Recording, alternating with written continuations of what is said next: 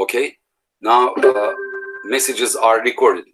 Okay, in this lecture we will see electric fields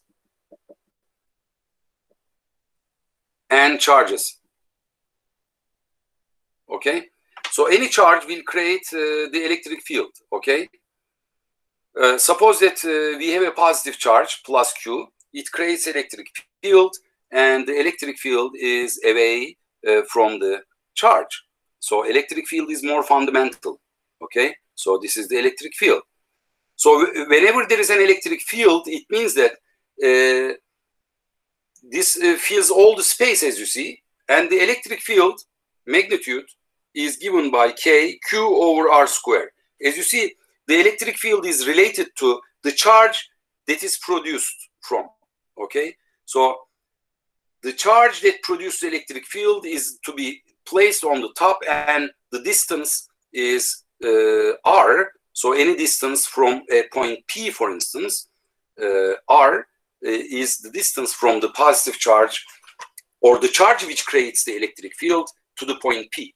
So in this case, the electric field at this point P will be this way, okay? And of course, if you just draw a circle, the electric field magnitude will be the same everywhere, except the direction will change, okay? Like that. So the direction will change, but the amount of the electric field will be given by exactly this equation, okay? So now, this K is a constant, 9 times 10 to the 9, okay? Newtons, okay? So let's see the unit of this, okay? This is the unit of electric field is Newtons per coulomb, okay? Newtons per coulomb. So Newtons, coulomb square, because there is another coulomb, okay? Coulomb and coulomb, coulomb square divided by meter square. So this K. Why do we have this? Okay. First of all, you remember that if you put, let's put a charge there, okay? Small charge. Let's put a small charge Q. Okay, say this is also plus. Plus pushes plus, so that the force direction is going to be this way. So this is force, the red is force, but the blue is the electric field. As you see, in this case, electric field and the force in the same direction, because both of these charges are positive. But if you put a negative charge, say here, minus Q, small q, okay? So now, here, electric field direction will be this way, as before, okay? So this electric field direction, exactly the same amount. Why? Because the electric field is created by capital Q, not small q. So you cannot change this. But what you're doing is bringing a negative charge, but now the force on the negative charge will be in opposite direction in this case. So as you see, this now, the force for this charge will be towards this one. So now they attract each other, as you see, plus and minus, they attract each other. The force is this way. And here, this repelling force, the force is away. So that now we have to, now we learn that the force is somehow related to both electric field and also the charge that you put here. If you put Q, Q1, Q2, Q3, the force will be changing depending on it. So the relationship between the force and the electric field is given by this expression. F equals QE, okay? So now if you multiply the electric field by this small q, then it will be force and the result will be Newton. So the force can be written now, just like this electric field, K times Q, capital Q, divided by R square. Okay? So the force and the unit of force is Newtons. Okay? Newton. This is force. It's the Coulomb force that you learned from high school. Okay? Coulomb's force. K is a constant, as you see. Now, actually, by looking at this unit, in physics, the units are extremely important because the units actually gives you the equation. Without the unit, you don't have anything available.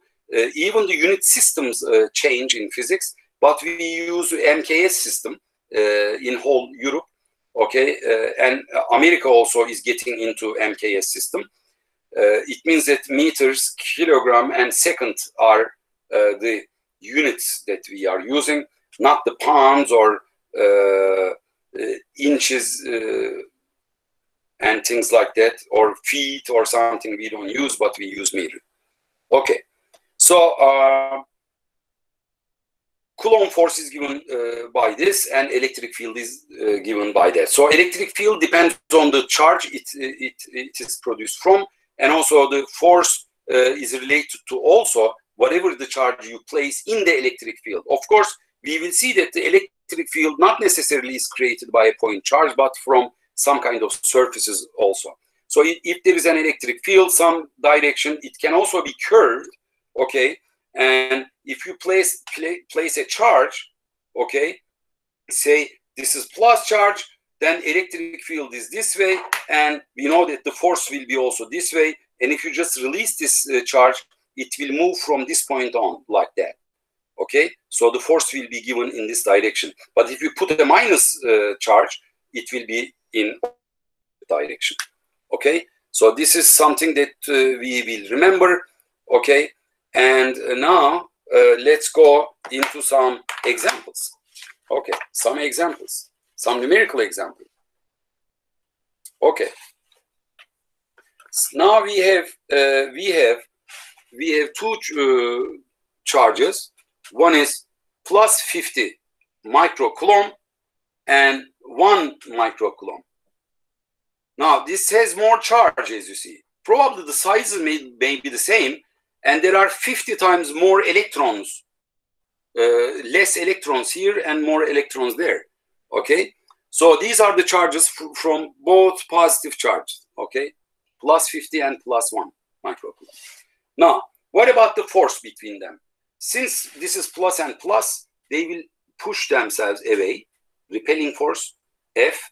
This is F12. Say this is number 1, Q1, and this is Q2. This is Q1, Q2.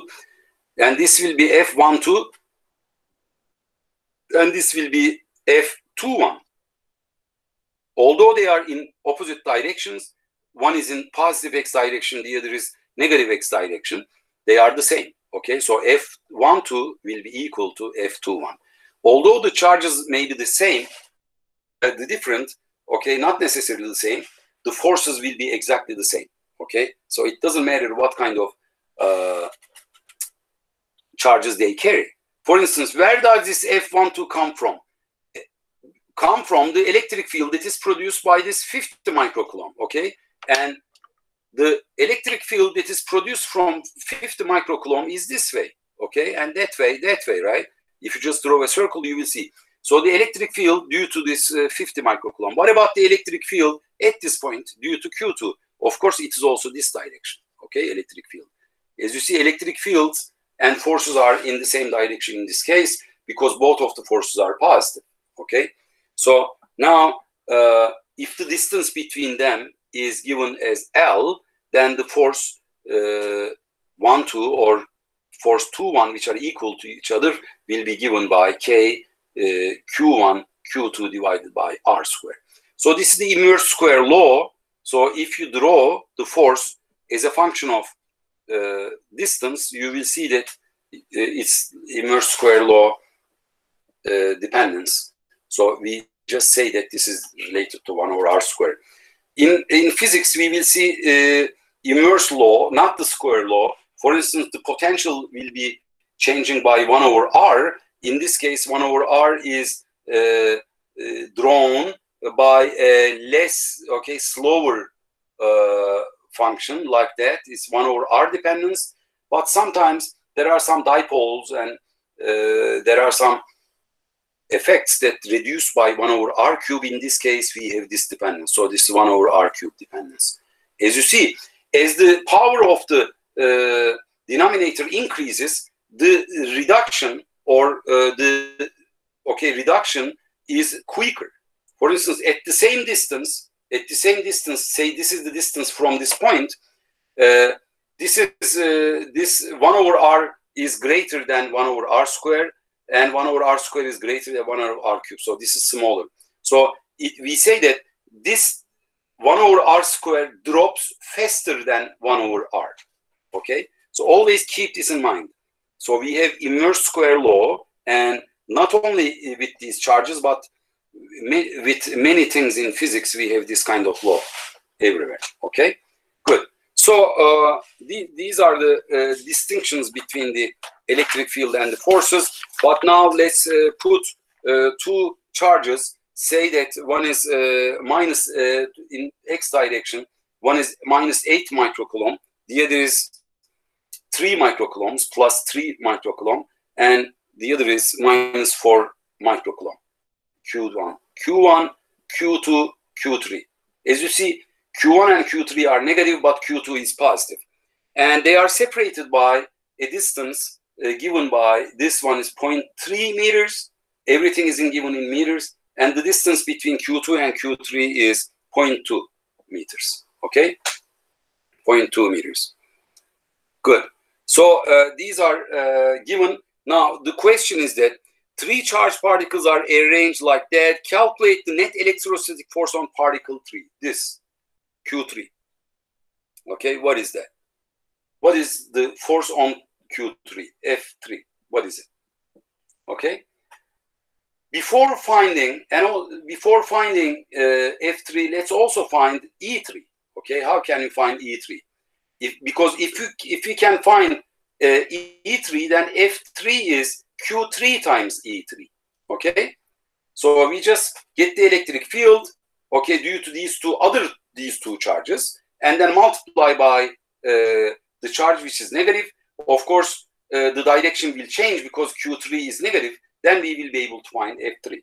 But either we do this, first find electric field and then force, or just directly use Coulomb's law.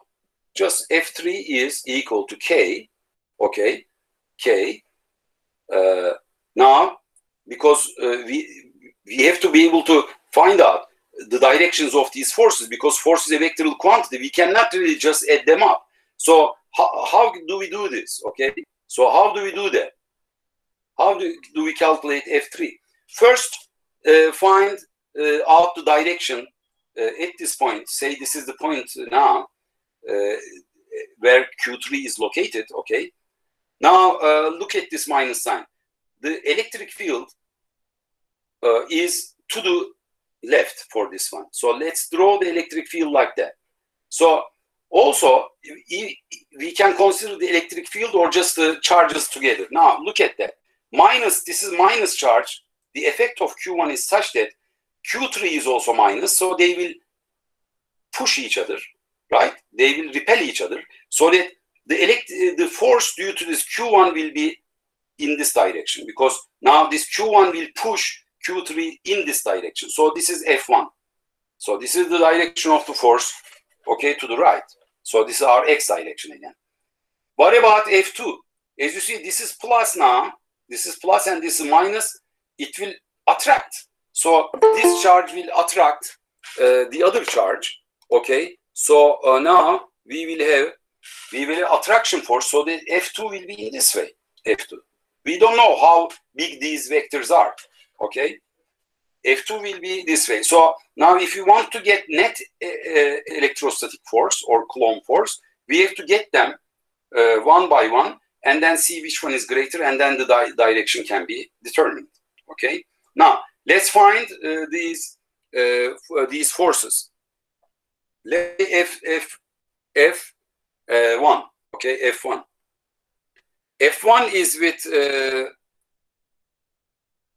we have 8 microcoulomb, okay, 8 microcoulomb and 3 microcoulomb. So this is F1. So this is K, which is 9 times 10 to the 9 times 4 times 10 to the minus 6, okay, times 8 times 10 to the minus 6 divided by the distance square. So what is the distance from Q1 to Q3? Obviously, it's 0.5 meters, so 0.5 square. So the result, if you get this, result is just 1.2 Newton. Okay, F1 is this. F2 is 9 times 10 to the 9 times 4 again, because this is the charge that we have, 4 times 10 to the minus 6 times, now 3 times 10 to the minus 6 divided by the distance square, but this distance is just 0.2 meters. Okay, so it's just 0.2 square. So if you get this, you will see this is 2.7 Newton. So which one is greater?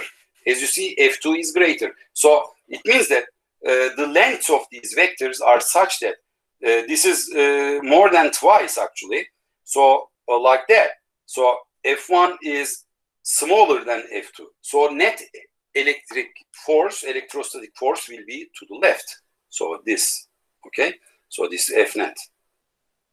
So F net will be equal to, okay? F net will be equal to 2.7 minus 1.2. What is that? 1.5 I with a minus sign, okay? As you see, this is vector now. Because this positive x direction, it's a negative x direction. That's why there is a minus sign. And I shows you the unit vector in x direction. So F net will be in this case, in this direction. So F net. Now, what about the electric field? As you see, if from this one, from -8, electric field is this way, okay? For this, electric field is that way. So this is E2 and this is E1. And as you see, electric field is to the left, force 1 is to the right, electric field 2 is to the right, but force 2 is to the left. Why? Because this charge is minus. So directions of the forces just is reversed, okay? So you can easily find also the electric fields if you don't have these if you just remove these ones, these expressions just become E1 and E2. You can find, okay? So they will have exactly the same dependence as the force. Okay, this is the end of number 1. Now we stop